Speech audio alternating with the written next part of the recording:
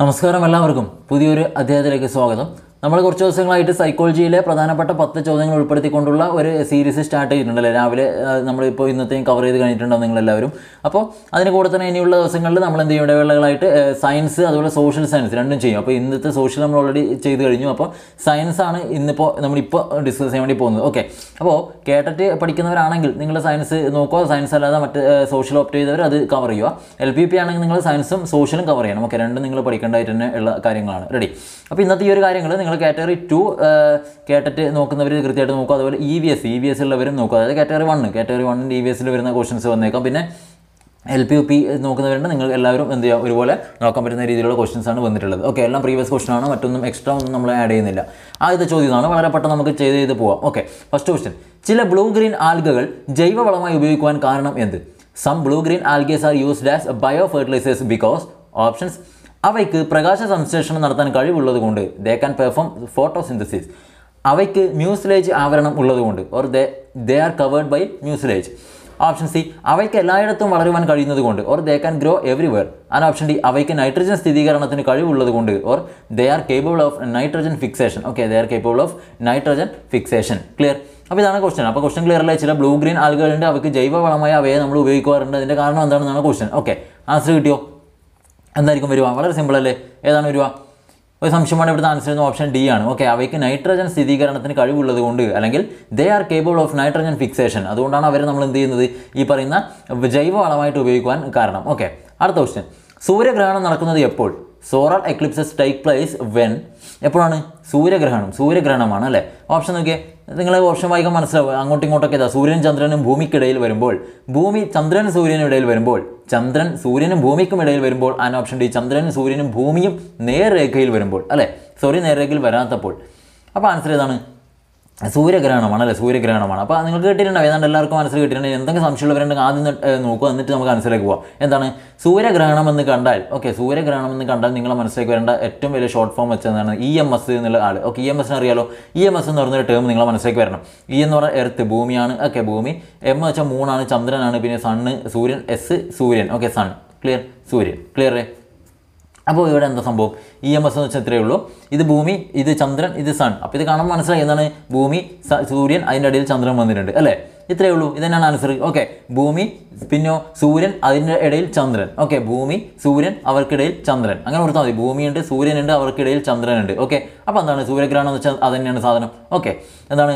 ഭൂമിക്കും സൂര്യനും ഇടയിൽ ചന്ദ്രൻ വരുമ്പോൾ അതാണ് ഏത്? സൂര്യഗ്രഹണം നടക്കുന്നത്. അപ്പോഴാണ് സൂര്യഗ്രഹണം നടക്കുന്നത് എന്നുള്ള കാര്യം കൊടുത്തിരിക്കുക. എന്താണ് അതിൻ്റെ ലോജിക്ക് വെച്ചാൽ വെറുതെ നമ്മൾ ലോജിക്ക് ഉണ്ടാവില്ല, പക്ഷേ നമുക്ക് മനസ്സിലാവും. ഞാൻ പറഞ്ഞുതരാം. ഇത് ഈ ഭൂമിയാണെന്ന് വിചാരിക്കുക.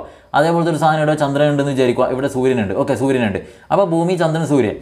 ഈ മൂൺ ഇവിടെ ഇല്ല എന്ന് വിചാരിക്കും. ഓക്കെ, മൂൺ ഇവിടെ ഇല്ല എന്ന് വിചാരിക്കും. ഇവിടെ ബ്ലാങ്ക് ആണെങ്കിൽ നമുക്ക് ഈ ഭൂമിയിൽ നിന്ന് ഇങ്ങോട്ട് നോക്കി ഈ റൗണ്ട് കാണുമല്ലോ, സൂര്യനെ കാണാൻ പറ്റുമല്ലോ അല്ലേ?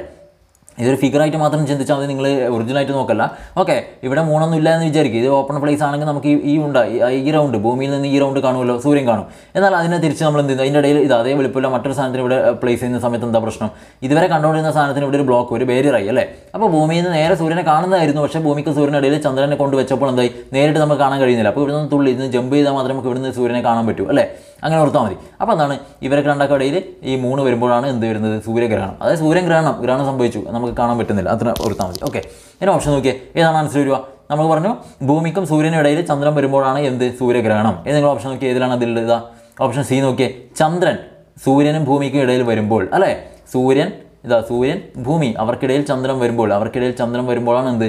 ഈ പറയുന്ന സൂര്യഗ്രഹണം നടക്കുന്നത്. Okay, moon is between the sun and earth. Okay, solar eclipse take place when the moon is between the sun and earth. Okay, അപ്പോൾ ഓപ്ഷൻ സി ആണ് ഇവിടുത്തെ ആൻസർ. കിട്ടിയല്ലോ? മനസ്സിലായി വിചാരിക്കുന്നു. ഓക്കെ, അടുത്തത്, പരമ്പരാഗത ഊർജ്ജ സ്രോതസ് അല്ലാത്തത്. Okay, example for A non conventional energy source. ഈ തന്നിട്ടുള്ളതിൽ പരമ്പരാഗത ഊർജ്ജ സ്രോതസ് അല്ലാത്തത് ഏത് എന്നാണ് ചോദ്യം. ഓപ്ഷൻ നോക്കിയേ, ഫോസിൽ ഇന്ധനം. Okay, biomass, സൗരോർജ്ജം. ക്ലിയർ? ഫോസിൽ ഇന്ധനം, ബയോമാസ്, സൗരോർജ്ജം. അപ്പോൾ ഈ തന്നിട്ടുള്ളതിൽ പരമ്പരാഗത ഊർജ്ജ സ്രോതസ് അല്ലാത്തത് ഏത് എന്നാണ് ചോദ്യം. അല്ലാത്തത് ഏതാണ് വരിക? ഫോസിൽ ഇന്ധനമാണോ, ബയോമാസ് ആണോ, സൗരോർജ്ജമാണോ? ഏതാണ് വരിക? ഫോസിൽ ഇന്ധനം, ബയോമാസ്, സൗരോർജ്ജം. ഓപ്ഷൻ സി ആണ് സൗരോർജ്ജം. ഓക്കെ, സൗരോർജ്ജമാണ് ഇവിടുത്തെ ആൻസർ. ക്ലിയർലി? പരമ്പരാഗത ഊർജ്ജ സ്രോതസ് അല്ലാത്തത് സൗരോർജ്ജമാണ്. അടുത്ത ക്വസ്റ്റ്യൻ, അർജന്റം എന്ന പേര് ഏത് മൂലകവുമായി ബന്ധപ്പെട്ടിരിക്കുന്നു? The name argentum is associated with the element. Okay, ഏത് ഇലമെൻറ്റുമായിട്ടാണ് ഈ അർജൻറ്റം എന്ന് പറയുന്ന ഒരു വേർഡ് റിലേറ്റ് ചെയ്തിരിക്കുന്നത്? അപ്പോൾ നിങ്ങൾ ഓർത്തിരിക്കേണ്ടത് അർജൻറ്റം എന്ന് പറഞ്ഞാൽ അതിന് മുന്നേ ഓപ്ഷൻ ഇവിടെ നോക്കുക. Antimony, argon, mercury, silver. Okay, antimony, argon, mercury, silver. അപ്പോൾ ഇതിൽ അർജൻറ്റ് എന്ന് പറഞ്ഞാൽ ഏതാണെന്നാണ് നോക്കേണ്ടത് അല്ലേ. അർജൻറ്റ് എന്ന് വെച്ചാൽ നമ്മൾ എ ജി എന്ന രീതിയിലാണ് ഇതിൻ്റെ നമ്മൾ ഡിനോട്ട് ചെയ്യുന്നത്. ഓക്കെ, പ്രതീകം എന്ന് വെച്ചാൽ എ ജി ആണ്. എ ജി എന്നുള്ള രീതിയിലാണ് നിങ്ങൾ പീരിയോഡിക് ടേബിളൊക്കെ പഠിച്ചിട്ടുണ്ടെങ്കിൽ കണ്ടിട്ടുണ്ടാവുക. അപ്പോൾ മനസ്സിലേക്ക് ആൻസർ വന്നിട്ടുണ്ടാവും. ഏതാണ് എ ജി എന്ന പേരിൽ അറിയപ്പെടുന്ന സാധനം? എന്താണ് സിൽവറാണ്. ഓക്കെ, അർജൻറ്റമാണ് എ ജി എന്ന് പറഞ്ഞാൽ സിൽവറാണ്. ക്ലിയർലി സിൽവറിൻ്റെ പ്രതീകമാണ് എ ജി, അതാണ് അർജൻറ്റം, അതാണ് ഏത് സിൽവർ. ഓപ്ഷൻ ഡി ആണ്, സിൽവറാണ് ആൻസർ. കിട്ടിയല്ലോ. അടുത്തത് 10 കിലോഗ്രാം പിണ്ഡമുള്ള വസ്തുവിൻ്റെ ഭാരം എത്ര? Weight of A body of mass 10 kilogram. Okay, weight of A body of mass 10 kilogram. 10 kilogram പിണ്ഡമുള്ള വസ്തുവിൻ്റെ ഭാരമാണ് കാണേണ്ടത്. ഓപ്ഷൻ നോക്കിയേ. 10 newton, 49 newton, 98 newton, 0.1 newton. Okay, 0.1 newton കിട്ടി. അപ്പോൾ ഇതെങ്ങനെ ആൻസർ കിട്ടുന്നുണ്ടോ നോക്കിയേ. 10 കിലോഗ്രാം പിണ്ഡമുള്ള വസ്തുവിൻ്റെ ഭാരമാണ് ചോദിച്ചത്. ഓക്കെ, പിണ്ഡം എന്ന് വെച്ചാൽ മാസമാണ്. ഓക്കെ, നമുക്കറിയില്ല വെയിറ്റും മാസം ഡിഫറൻ്റ് ആണെന്നൊക്കെ നിങ്ങൾക്ക് അറിയുന്നതായിരിക്കും. അപ്പോൾ പിണ്ഡമാണ് തന്നത് 10 കിലോഗ്രാം. അതിൻ്റെ വെയിറ്റ് നമുക്ക് കാണും. എത്രയാണ് കിട്ടിയത്? ഐഡിയ ഉണ്ടോ? എന്തെങ്കിലും ഐഡിയ? ഓക്കെ, അപ്പോൾ നമ്മൾ കാണേണ്ട ഇത്ര മാത്രമേ ഉള്ളൂ. നമുക്ക് മാസ് തന്നിട്ടുണ്ടെങ്കിൽ ആ മാസിനെ നിങ്ങൾ എന്ത് ചെയ്യുക? ജി കൊണ്ട് മൾട്ടിപ്ലൈ ചെയ്താൽ മതി. ഓക്കെ, മാസിനെ ജി കൊണ്ട് മൾട്ടിപ്ലൈ ചെയ്താൽ F = mg എന്ന് പറഞ്ഞിട്ട് ഒരു ഫോർമുല നമ്മൾ പഠിക്കാറുണ്ട് അല്ലേ. അപ്പോൾ മാസ് തന്നിട്ടുണ്ടെങ്കിൽ ആ മാസിനെ ജി കൊണ്ട് നിങ്ങൾ മൾട്ടിപ്ലൈ ചെയ്താൽ മതി. ഓക്കെ, കിട്ടിയല്ലോ. അപ്പോൾ നമുക്ക് എന്ത് കിട്ടും? ആൻസറിലേക്ക് എത്താൻ പറ്റും. ക്ലിയർ. അപ്പോൾ ഇവിടെ എം എന്ന് പറഞ്ഞാൽ മാസം നമുക്ക് തന്നിട്ടുണ്ട് 10 ആണ്, 10 കിലോഗ്രാമാണ്. ഇൻറ്റു ജി എന്ന് പറഞ്ഞാൽ നിങ്ങൾക്കറിയാം ഇതൊരു കോൺസ്റ്റൻ്റ് ആണ്. എത്ര? 9.8 അല്ലേ. നിങ്ങൾ ഗ്രാവിറ്റേഷണൽ കോൺസ്റ്റൻ്റ് എന്ന് പറഞ്ഞിട്ട് നിങ്ങൾ പഠിച്ചിട്ടുണ്ടാവും അല്ലേ. ജി എന്ന് പറഞ്ഞാൽ 9.8 ആണെന്ന് നമുക്കറിയാം. ക്ലിയർ. അപ്പോൾ എന്താണ് 9.8 കൊണ്ട് 10നെ ഗുണിച്ചാൽ മതി. Okay, M = 10, G = 9.8. അപ്പോൾ നമുക്ക് എത്ര കിട്ടും? 98 എന്ന് കിട്ടും. ഇതാണ് ആൻസർ. അപ്പോൾ നമുക്കറിയാം F = mg ആണ്. അപ്പോൾ 98 ന്യൂട്ടൺ ആണ്. ഓക്കെ, ന്യൂട്ടൺ ആണ് യൂണിറ്റ്, ന്യൂട്ടൺ ആണ്. ഇത് നോക്കുക, ഓപ്ഷൻ സി നോക്കി. ഇതാണ് സാധനം. ഓപ്ഷൻ സി, ഇതാണ് കറക്റ്റ് ആയിട്ടുള്ള ആൻസർ. 98 ന്യൂട്ടൺ. ഇങ്ങനെയാണ് ചെയ്യേണ്ടത്. ഓക്കെ, കിട്ടിയല്ലോ. സംശയമില്ലെന്ന് വിചാരിക്കുന്നു. ഓക്കെ, അടുത്ത ക്വസ്റ്റിലേക്ക് പോകാം. നമുക്ക് താഴെ പറയുന്നവയിൽ ഏതാണ് വൈറ്റമിൻ ബി കോംപ്ലക്സിൽ പെടാത്തത്? താഴെ പറയുന്നവയിൽ ഏതാണ് വൈറ്റമിൻ ബി കോംപ്ലക്സിൽ പെടാത്തത് എന്നാണ് ചോദ്യം അല്ലേ. Which of the following is not A member of vitamin B complex. Okay, which of the following is not a member of vitamin B complex? Okay, option okay. Ascorbic acid, folic acid, niacin, riboflavin. ഇതിലേതാണ് ഈ പറയുന്ന നമ്മൾ പറഞ്ഞ പിന്നെ vitamin B കോംപ്ലക്സിൽ പെടാത്തതെന്നാണ് ചോദ്യം.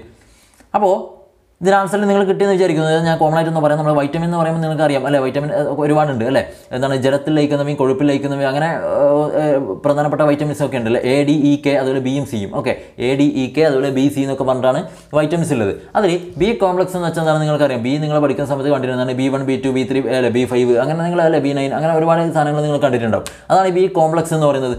അപ്പോൾ അതിൻ്റെയൊക്കെ സയൻറ്റിഫിക് നെയിംസാണ് ഈ തന്നിട്ടുള്ളത്. ഓക്കെ, അതിൽ എന്താ ക്വസ്റ്റ്യൻ എന്താണ്? അതിൽ ഉൾപ്പെടെ ബി കോംപ്ലക്സിൽ പെടാത്തത് ഏത് എന്നാണ്. അപ്പോൾ ഏതൊന്ന് പെടുന്നില്ല, ബാക്കി 3 ബി കോംപ്ലക്സ് ആണ് എന്നുള്ളത് ഓർത്തിരിക്കുക. റെഡി. അപ്പോൾ ആൻസർ ഏതാണ് വരിക? ഇവിടെ ആൻസർ വരുന്നത് ഏതാണ്? അസ്കോർബിക് ആസിഡ് ആണ്. ഓക്കെ, ഓപ്ഷൻ എ തന്നെയാണ് ഇവിടുത്തെ ആൻസർ. അതായത് ബി കോംപ്ലക്സിൽ ഉൾപ്പെടാത്ത സാധനമാണ് ഈ അസ്കോർബിക് ആസിഡ് എന്ന് പറയുന്ന സാധനം. ഓക്കെ, ബാക്കി 3 വരുന്നത് ഫോളിക് ആസിഡ്. ഫോളിക് ആസിഡ് എന്ന് വെച്ചാൽ എന്താണ്? വൈറ്റമിൻ B9 ആണ്. ഓക്കെ, B9 ആണ്. ഓക്കെ, ബി കോംപ്ലക്സ് ആണല്ലോ, അതിൽ B9 ആണ് ഇത് ഫോളിക് ആസിഡ് എന്ന് പറയുന്നത്. കിട്ടിയോ? നിയാസിൻ എന്ന് വെച്ചാൽ B3 ആണ്. റൈബോഫ്ലാവിൻ എന്ന് വെച്ചാൽ B2 ആണ്. ഓക്കെ, നമ്മൾ മനസ്സിലുണ്ടാവണം. അങ്ങനെ നിങ്ങളെല്ലാം പഠിക്കണം. ഓക്കെ, വൈറ്റമിൻസ് ഇമ്പോർട്ടൻ്റ് ആണ്. വൈറ്റമിൻസ് നിങ്ങൾ പഠിക്കണം. ഓക്കെ, ഞാൻ ജസ്റ്റ് ഇവിടെ ഉള്ളത് സൂചിപ്പിച്ചെന്ന് മാത്രമേ ഉള്ളൂ. ക്ലിയർ. B9 ആണ് ഫോളിക് ആസിഡ്, അതുപോലെ B2 ആണ് റൈബോഫ്ലാവിൻ, B3 ആണ് നിയാസിൻ എന്നുള്ള കാര്യം ഓർത്തിരിക്കുക. അസ്കോർബിക് ആസിഡ് എന്തല്ല ബി കോംപ്ലക്സിൽ വൈറ്റമിൻ ബി കോംപ്ലക്സിൽ ഉൾപ്പെടുന്നതല്ല എന്നുള്ള കാര്യം ഓർത്തിരിക്കുക. കിട്ടിയെന്ന് വിചാരിക്കുന്നു. ഓക്കെ, അടുത്ത ക്വസ്റ്റിലേക്ക് പോകാം. താഴെ പറയുന്നവയിൽ ഏതാണ് HIV പകരുന്നതിന് കാരണം അല്ലാത്തത്? ഓക്കെ, നെഗറ്റീവ് മീനിങ് ആണ്, അല്ലാത്തതാണ്. താഴെ പറയുന്നവയിൽ ഏതാണ് HIV പകരുന്നതിന് കാരണമല്ലാത്തത്? Okay, which of the following is not A cos of HIV transmission? Clear. Okay, റെഡിയാണോ? Okay, ready. എന്ന് നോക്കാം. ഓപ്ഷൻ നോക്കാം. ഒന്നിലധികം ലൈംഗിക പങ്കാളികൾ അല്ലെങ്കിൽ multiple sex partners. Option B രോഗബാധയുള്ള സൂചിയുടെ ഉപയോഗം or sharing infected needles. Option C പാത്രങ്ങളുടെ പങ്കിടൽ or sharing of utensils. Option D രോഗബാധയുള്ള രക്തം സ്വീകരിക്കൽ or transfusion of contaminated blood. Okay, അപ്പോൾ ഇതിലേതാണ് ആൻസർ? ഈ പറയുന്നവയിൽ HIV പകരുന്നതിന് കാരണമല്ലാത്തത് ഏത് എന്നാണ്. അപ്പോൾ ഇതിലും ഏതോ 3 കാരണമാകാം, 1 കാരണമല്ല. ഓക്കെ, കാരണമല്ല എന്നുള്ള കാര്യം ഓർത്തിരിക്കുക. അപ്പോൾ ഏതാണ് വരിക? ഒരു ഡൗട്ടും വേണ്ട, ഏത് തന്നെയാണ്? ഓപ്ഷൻ സി ആണ്, പാത്രങ്ങളുടെ പങ്കിടൽ. ഓക്കെ, പാത്രങ്ങളുടെ പങ്കിടൽ മൂലം നമുക്ക് HIV പകരുന്നില്ല. ഓക്കെ, ഒരാളിൽ നിന്ന് മറ്റൊരാളിലേക്ക് പകരുന്നില്ല എന്നുള്ള കാര്യം ഓർത്തിരിക്കുക. ഓക്കെ, ബാക്കി വരുന്ന 3 എന്താണ് ഇതിൻ്റെ പ്രധാനപ്പെട്ട കാര്യങ്ങളാണ്. ഓക്കെ, ഒന്നിൽ ലൈംഗിക പങ്കാളികൾ, രോഗബാധയുള്ള സൂചിയുടെ ഉപയോഗം, രോഗബാധയുള്ള രക്തം സ്വീകരിക്കൽ, ഇതൊക്കെ അതിന് പകരാനുള്ള കാരണമാകുന്ന കാര്യങ്ങളാണ്. പാത്രങ്ങളുടെ പങ്കിടൽ മൂലം വരുന്നില്ല. ഓക്കെ, അടുത്ത ക്വസ്റ്റ്യൻ നമുക്ക് പോകാം. അടുത്ത ക്വസ്റ്റ്യത്തിലാണ് ഏഴാമത്തെ ചോദ്യം അല്ലെ എട്ടാമത്തെ ചോദ്യം. ഓക്കെ, 8th ക്വസ്റ്റ്യൻ, നമ്മുടെ ടോപ്പ് 10-ലെ 8ാമത്തെ ചോദ്യം. Okay, top 10-ലെ 8ാമത്തെ question. ജീവികളുടെ തിരിച്ചറിയൽ, നാമകരണം, വർഗീകരണം എന്നിവയെ പറ്റി പ്രതിപാദിക്കുന്ന ശാസ്ത്രശാഖ ഏത്? Which is the branch of science that deals with identification, nomenclature and classification of organism. Okay, identification, nomenclature and classifications of organism. ഏതാണ് ഒരു ജീവികളുടെ തിരിച്ചറിയൽ, നാമകരണം, വർഗീകരണം എന്നിവയെ പറ്റി പ്രതിപാദിക്കുന്ന ശാസ്ത്രശാഖയാണ് അനാട്ടമി, ഇക്കോളജി, മോർഫോളജി, ടാക്സോണമി. ഏതാണ് ഒരു അനാട്ടമി, ഇക്കോളജി, മോർഫോളജി, ടാക്സോണമി. ഏതാണ് ഒരു തിരിച്ചറിയൽ ഓർ ഐഡൻറ്റിഫിക്കേഷൻ, നാമകരണം, നോമെൻക്ലേച്ചർ ആൻഡ് ക്ലാസിഫിക്കേഷൻ ഓർ എന്താണ് വർഗീകരണം. Okay, വർഗീകരണം, classification. ഏതാണ് ഒരു option D, taxonomy. Okay, ടാക്സോണമിയാണ് answer. Okay, taxonomy is A branch of science that deals with identification, nomenclature and classification of organism. Clearly? Okay, കിട്ടിയെന്ന് വിചാരിക്കുന്നു. ഇപ്പോൾ ടാക്സോണമിയാണ് എന്നുള്ള കാര്യം ഓർത്തിരിക്കുക. ഓക്കെ, കിട്ടിയെന്ന് വിചാരിക്കുന്നു. അടുത്ത question, 9th question. Okay, top 10-ലെ 9th question. ഒരു പോപ്പുലേഷനിലെ ജീനുകളുടെ ആകെ തുകയാണ് dash. The sum of genes in a population is called. The sum of genes in a population. Okay, ഒരു പോപ്പുലേഷനിലെ ജീനുകളുടെ ആകെ തുക എന്താണ് വരിക? Gene pool, gene type, karyotype and phenotype. Gene pool, gene type, karyotype and phenotype. അപ്പോൾ ഇതിൽ ഒരു പോപ്പുലേഷനിലെ ജീനുകളുടെ ആകെ തുക എന്ന് ചോദിച്ചാൽ നിങ്ങൾ പറയണം ഏതാണ്? Option A, gene പൂളാണ്. Okay, gene pool എന്നുള്ള കാര്യം ഓർത്തിരിക്കുക. ഓക്കെ, എന്താണ്? ജീൻ പൂളാണ്, ജീൻ പൂളാണ് എന്നുള്ള കാര്യം ഓർത്തിരിക്കണം. അടുത്ത ക്വസ്റ്റ്യൻ, നമ്മുടെ ഇന്നത്തെ 10th question, top 10-ലെ last 10th question. Okay, last question, 10th question. ശബ്ദ തരംഗങ്ങൾക്ക് സഞ്ചരിക്കാൻ കഴിയാത്ത മാധ്യമം ഏത്? Sound waves cannot travel through options ഖരവസ്തുക്കൾ or solids, ദ്രാവകങ്ങൾ ഓർ ലിക്വിഡ്സ്, വാതകങ്ങൾ or gases and option D ശൂന്യസ്ഥലം vacuum. ഇതിൽ ശബ്ദ തരംഗങ്ങൾക്ക് സഞ്ചരിക്കാൻ കഴിയാത്ത മാധ്യമം ഏത് എന്നാണ് ചോദ്യം. ഓക്കെ, ശബ്ദ തരംഗങ്ങൾക്ക് സഞ്ചരിക്കാൻ കഴിയാത്ത മാധ്യമം ഏതാണ് വരിക? ഏതാണ് ആൻസർ? ശബ്ദമാണ്. ശബ്ദത്തിന് സഞ്ചരിക്കാൻ എന്താവശ്യമുണ്ട്? മാധ്യമം ആവശ്യമുണ്ട് എന്ന് നിങ്ങൾക്കറിയാം അല്ലേ? സഞ്ചരിക്കാൻ കഴിയാത്ത മാധ്യമം ഏതെന്ന് ചോദിച്ചാൽ നമ്മൾ പറയണം ഏതാണ്? ശൂന്യസ്ഥലം അല്ലെങ്കിൽ വാക്വം എന്നുള്ളതാണ് കറക്റ്റ് ആൻസർ. ഓക്കെ, ശൂന്യസ്ഥലം അല്ലെങ്കിൽ വാക്വം. ഓക്കെ, കിട്ടിയല്ലോ. പ്രകാശത്തിനാണെങ്കിൽ അത് ഏറ്റവും കൂടുതൽ വേഗതയിൽ സഞ്ചരിക്കുന്നത് വാക്വത്തിലാണ്, ശൂന്യതയിലാണ് നമുക്കറിയാം. പക്ഷേ ഇവിടെ ശബ്ദമാണ്. ശബ്ദം ഏറ്റവും വേഗതയിൽ സഞ്ചരിക്കുന്നത് ഖരവസ്തുക്കളിലാണ് ഏറ്റവും വേഗത്തിൽ. ഓക്കെ, തീരെ സഞ്ചരിക്കാൻ പറ്റാത്തത് ഏതിലാണ്? മാധ്യമം ഏതാണ്?